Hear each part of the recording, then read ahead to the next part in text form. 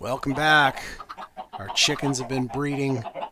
Made a couple of tweaks here. I found that by adding half slabs here, I can prevent these guys from escaping quite so easily. We've managed to fill up this chicken gun. Let's see what we get.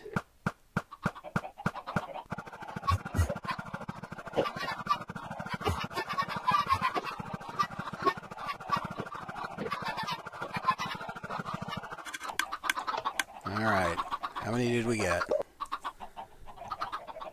No, that's not right. Maybe 15?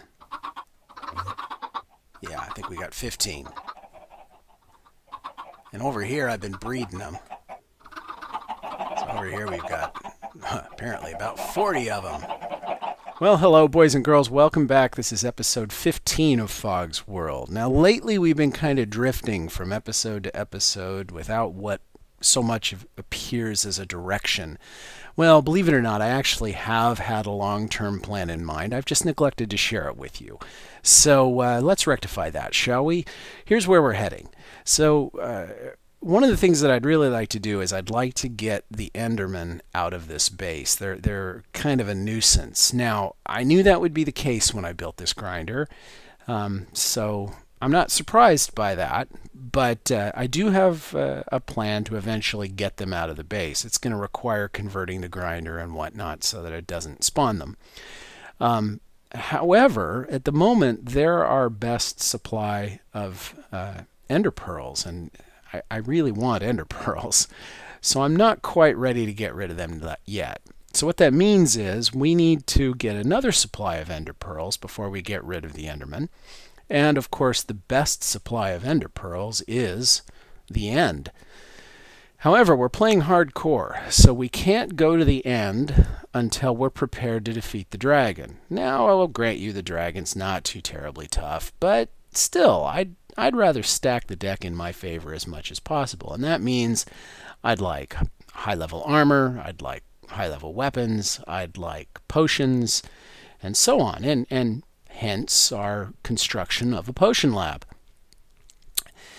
Now, our potion lab right now is lacking some reagents, and we need to stock it better. One of the seriously important missing components of our potion lab is spider eyes, and as well as fermented spider eyes. Now, our mob grinder will give us spiders, but it doesn't give us spiders in a form where we actually can kill them. Instead, they're usually killed by either the drop or the lava. And that means they won't drop eyes, because they'll only drop eyes when the player kills them. So we need a spider grinder. Now, it so happens that we have a spider spawner down below, and so today's project is going to be to turn that spider spawner into a spider grinder.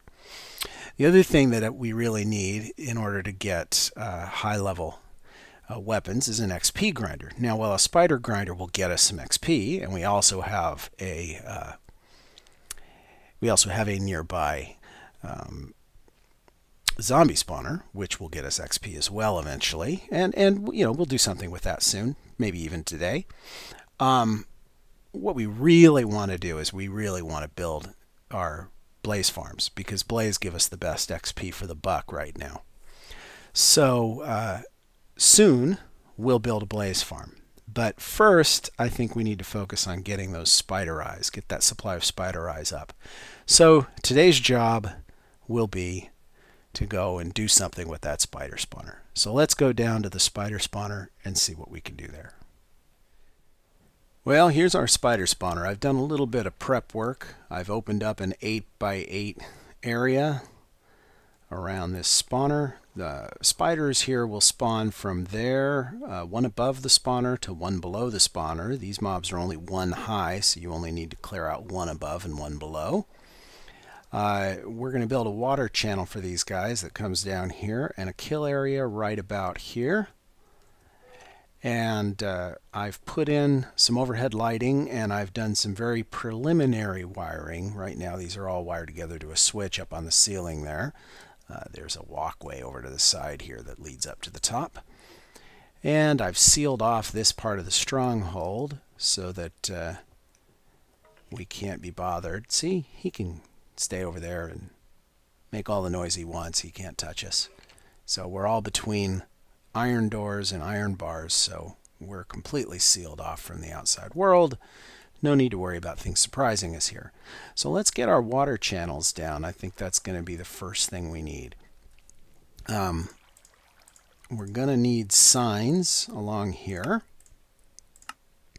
Now, spiders are a particularly nasty mob to deal with because they like to climb.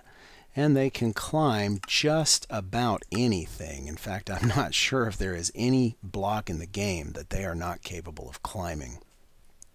I'm pretty sure that whatever it is, they can climb it.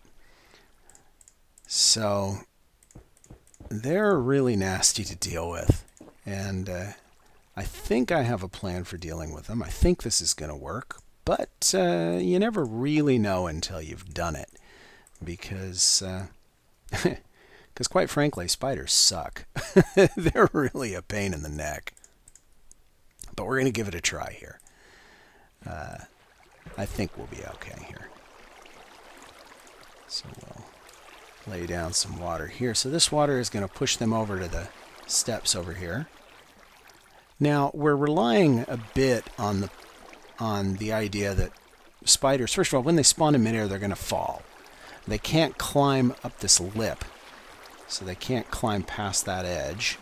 So that'll help, unless they've jumped. But they can't really jump when they're in water, so they shouldn't jump. We should be okay with that. Of course, no mobs can spawn on the water, so we don't have to worry about things spawning in here other than spiders. Yeah, the water should push them over to here. We're also relying on the fact that they can track us through walls. So the fact that we're standing over here, even if the water isn't 100% efficient at pushing them, they're going to have a natural tendency to want to come after us anyway. Now, the whole point of this is we have to get the mobs 9 blocks away from that spawner right there so that they won't impede future spawning. Otherwise, we're going to have spiders spawning. We're going to have inefficient spawning because if there are so many spiders near this spawner, then it won't spawn anymore.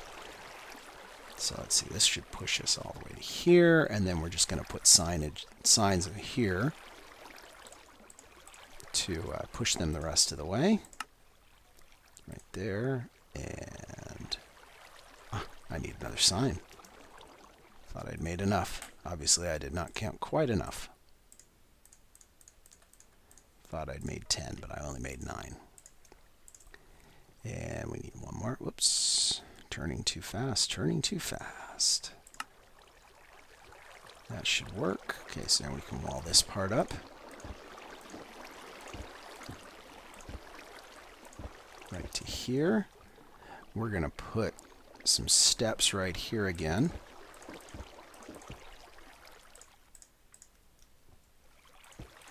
Right there. Now, like I said, spiders have a desire to climb. They don't like being down low. They want to come up at you. So we're going to take advantage of that and have them come up to get to us. We have to be careful, by the way, when removing these blocks. We're close enough to the stronghold, to the end portal. The end portal's really only a few blocks that way. So we have to be careful because we're going to end up with, if we're not careful, we're going to end up with, we can occasionally cut into blocks that have, what's the word I'm looking for? Silverfish, that have silverfish in them. So we have to be careful about that. All right, I think we're ready to do a quick test here. This is not the final deal, but let's just real quick, we'll put some bars there so they can't get through at us. And let's go ahead and let a few of them out and see what happens. Come up here. Oh, spiders right away. Turn it back on so that they don't come after us anymore. And these guys should very quickly come after us. Unless... yeah, see, there we go. See, I didn't make it big enough. That's what we're checking here.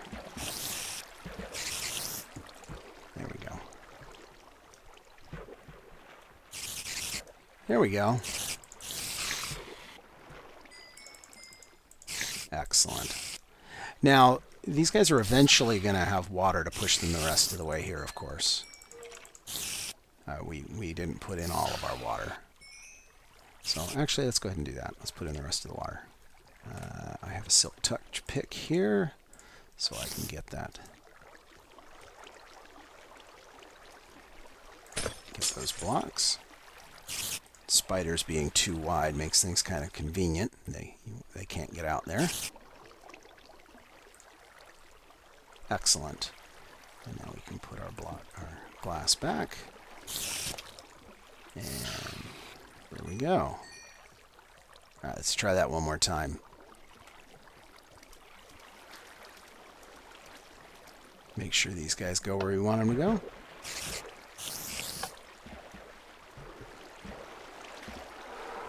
Eventually I'll wire that up to a switch over here by the kill room, but for now I just want to get things working. Oh yeah, look at that. Oh, right away. Excellent. They're very quick. Good. Excellent. I've done a little bit of work here. I've fleshed out the kill chamber a little bit.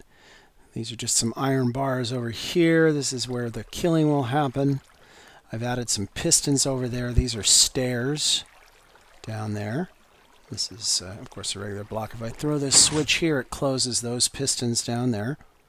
That's nothing fancy going on there. There is a little bit of a trick here to split that line so that I can very easily work both of those pistons without working this one.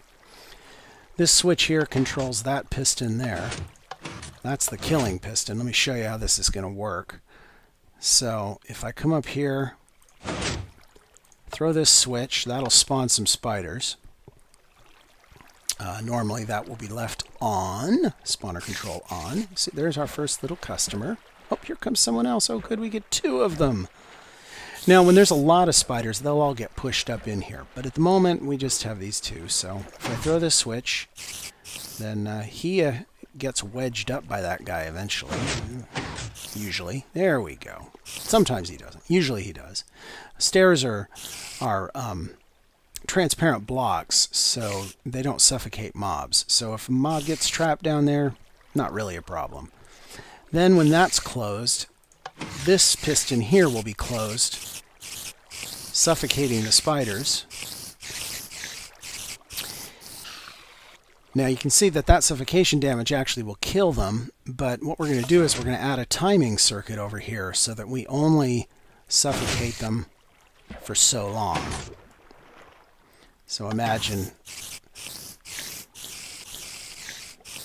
something like maybe that, and get them down to one-hit kills. Now I cheated and used a sword there, but we'll get them down to exactly one hit with a punch. So now all we have to do is come back in there and we're going to wire up our timing circuit.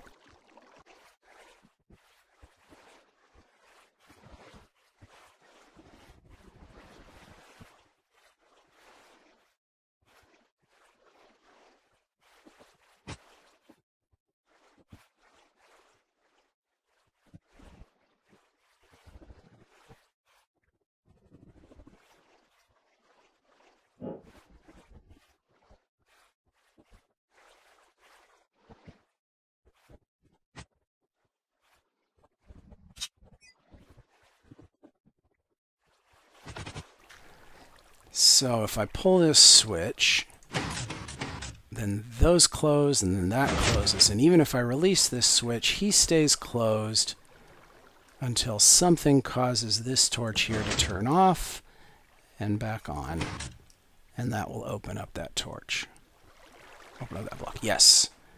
All right, so now it's just a matter of putting in all the timing circuits. And we need, let's see, how many? 1, 2, 3, 4, 5. I think it's 18.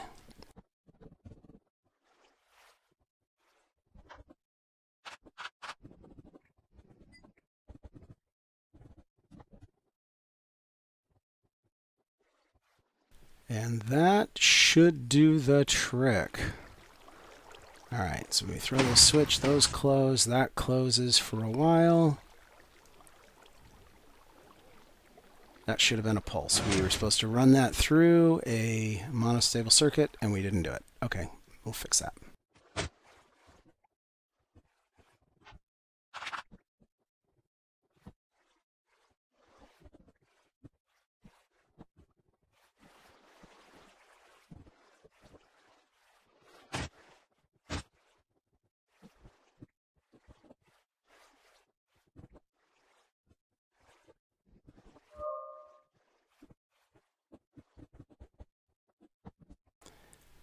Okay, I think we got it now. All right, let's try it. There we go. We got our single tick pulse, or our single 4-tick pulse, and it breaks that. Does our feedback loop work up there? It does. So our kill block stays in. That retracts, so we're good. Okay. All right, we should be good now. Here, let's do something here. Don't want to keep falling into that. Half slabs don't break redstone, so we can just cover that like that. Walk right past it. We're fine. Not a worry. Let's turn you off. Can't fall in here because of the iron bars. Turn the water off. Turn the lights off. Get a few spiders in here. This should be just perfect. Whoops. Well, it would have been if he had been high enough, and he was not. Wait for that to retract. Usually you want to let more spiders get in here than that.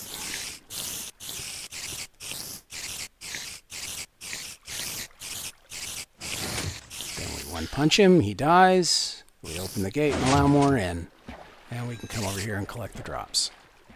Excellent. Excellent. Isn't that lovely? Alright, I know I went kind of fast here and fumbled around a bit while I was building this thing. Let me give you a quick little tour and let you have a better look at it so that you can see how to build this yourself.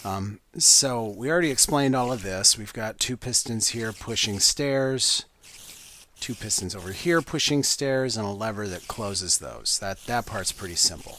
This piston here pushes a block. It's controlled by that torch up there. The reason we have a torch up there is so that it won't interfere with these guys down here.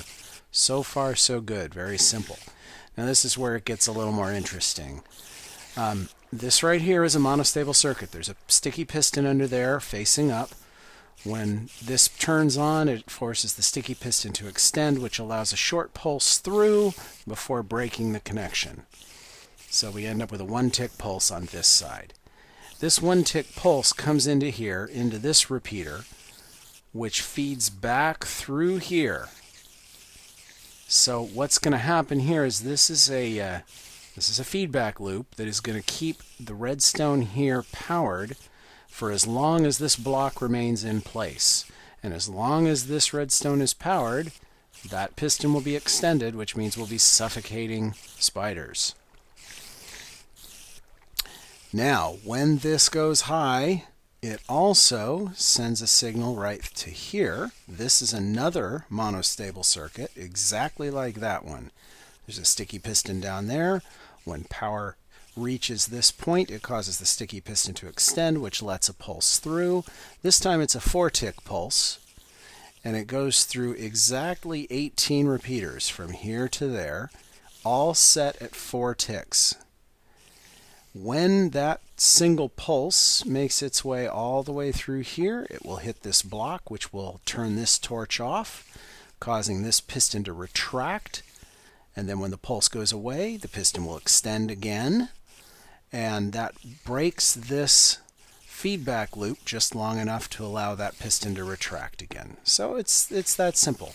Now there are slightly more efficient ways to build this, but this is a pretty easy way to do it, and it doesn't use too many repeaters, so I'm kind of happy with it.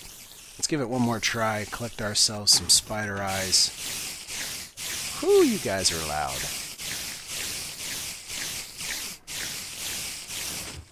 And then we just whack these guys.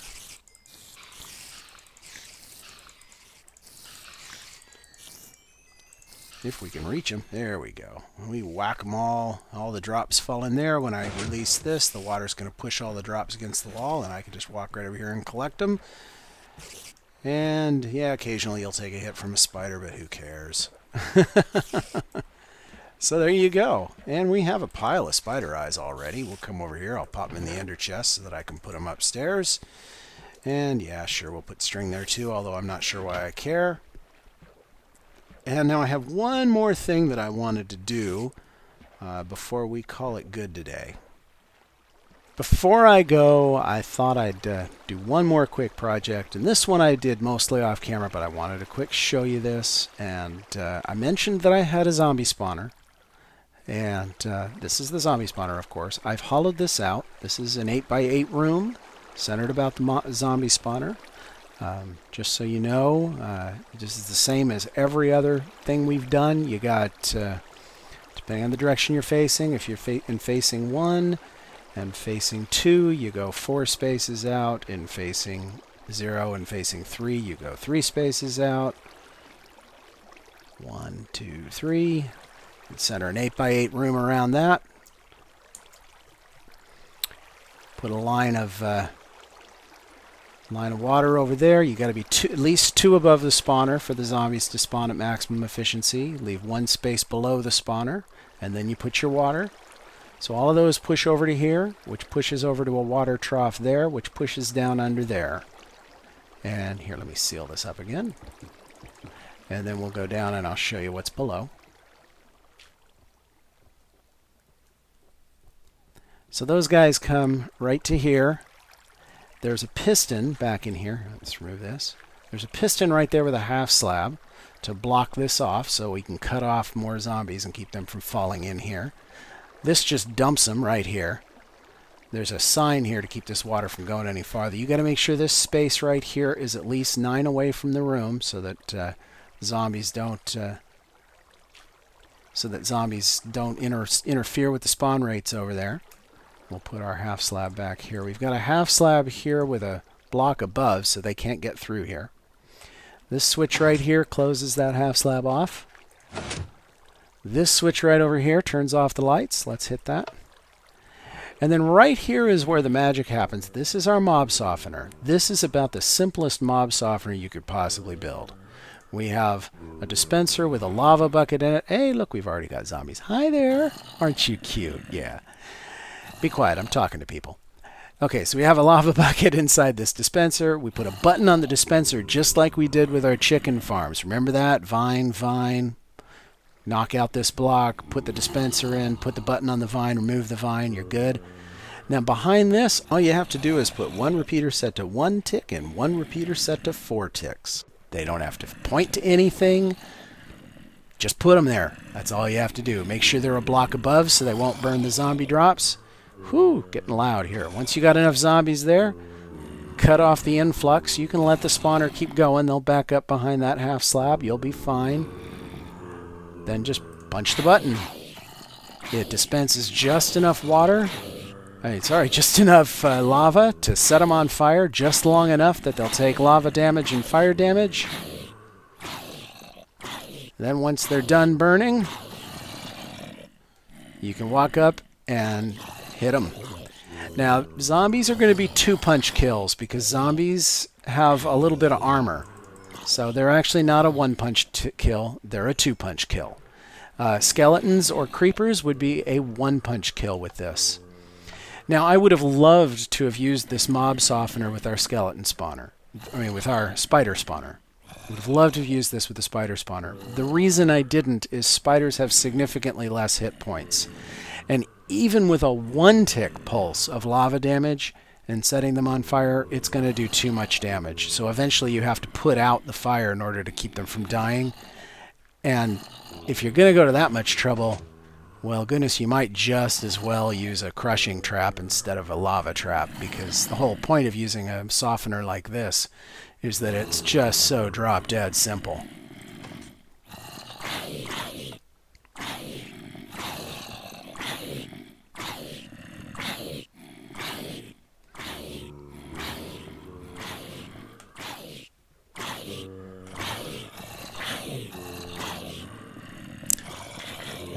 go. 2-punch kill. That's all there is to it. And if you really want drops, you can walk right up there and get them. Of course, with zombies, I'm not sure I care about the drops. Rotten flesh, oh boy. I guess occasionally they're going to drop ingots, and that's good. But there you go. So that is the simplest mob softener that I am aware of. Super, super simple. I mean, you're talking 3 blocks for a mob softener. I'll tell you, if you can't remember the formula for building that, there's something wrong with your memory. Well, guys, let's go up top, because we've got some XP to burn, and I need a new sword. Here we are up top again. We're going to do a full enchant, so we're going to bring up all of these, and we're going to bring up all of these, all 15 bookshelves, put them all into a sword. Sharpness 3. Well, not as nice as my looting, but not bad. Well, our square sun is setting again, and we've completed all our projects for today. So, thank you once again for watching. Thanks for subscribing.